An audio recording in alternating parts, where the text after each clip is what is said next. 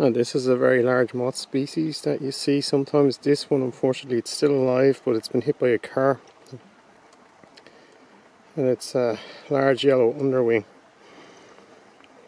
They're often found in straw, and they only open their wings when they're flying or to scare you.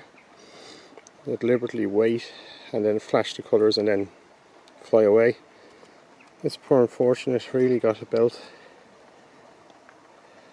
I think it's just about still alive. It might recover. What I might do is put it in somewhere where it won't, into the shade where it won't be seen. See, it's on a road here. You can really see its striped legs.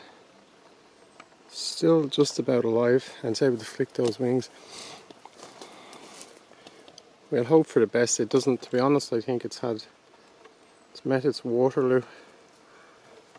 But I'll put it in on this leaf anyway and hope for the best. Maybe. Just maybe. Unfortunately not likely, but you never know.